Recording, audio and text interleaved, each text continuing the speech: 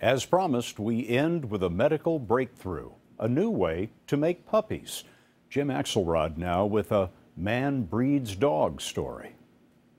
In upstate New York, Alex Travis is walking his two colorfully named beagles, Red and Green. Oh, you guys are so cute.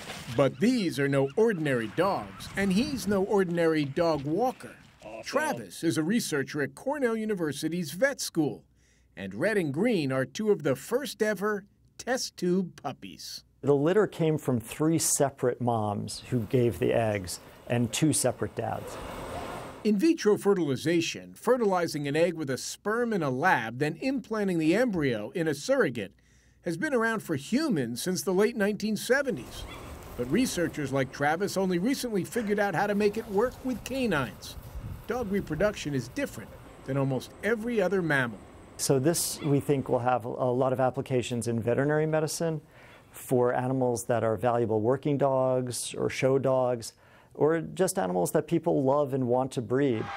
It's not just the genetic lines of the best in show that might benefit.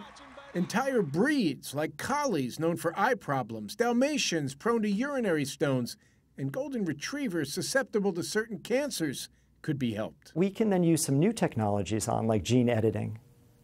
And we can use that to try to fix those defects and prevent the disease before it even starts. Red and Green were among 7 IVF puppies born this past July. Travis loves what his research has brought into his life. I love them very much. They just need a little more housebreaking, though. Though some traits even science might find a challenge to correct. Jim Axelrod, CBS News, New York. And that's the CBS Evening News for tonight. For all of us at CBS News all around the world, good night.